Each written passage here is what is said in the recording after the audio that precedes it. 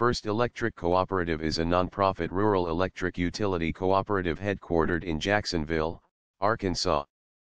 The cooperative was organized April 26, 1937, as the first electric cooperative in Arkansas under the Federal Rural Electrification Act of 1935.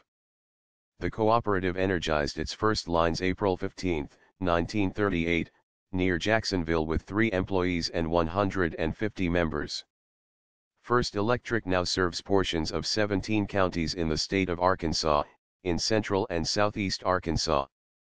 As well as its Jacksonville headquarters and district office, it has district offices in Benton, Heber Springs, Perryville, and Stuttgart.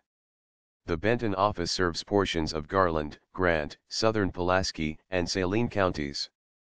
The Heber Springs office serves portions of Cleburne, Independence, Stone, and White counties. The Jacksonville district office serves portions of Faulkner, Lonoke, Prairie, Northern Pulaski, and White counties. The Perryville office serves portions of Conway, Perry, Western Pulaski, and Yell counties.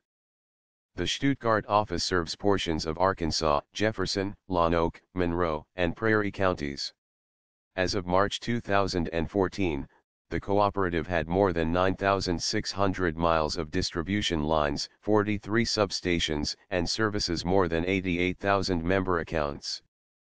It is Arkansas' second largest rural electric cooperative, and one of the 30 largest of the United States' 900 electric cooperatives.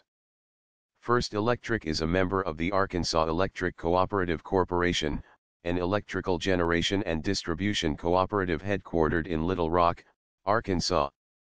AECC sells wholesale energy to First Electric and 16 other member cooperatives in Arkansas.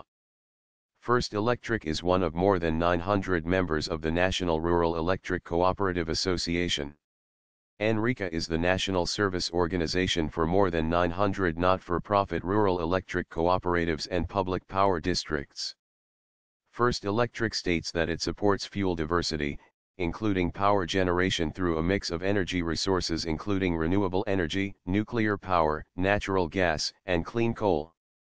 The utility says a balanced approach to power generation will help ensure affordable, reliable sources of power.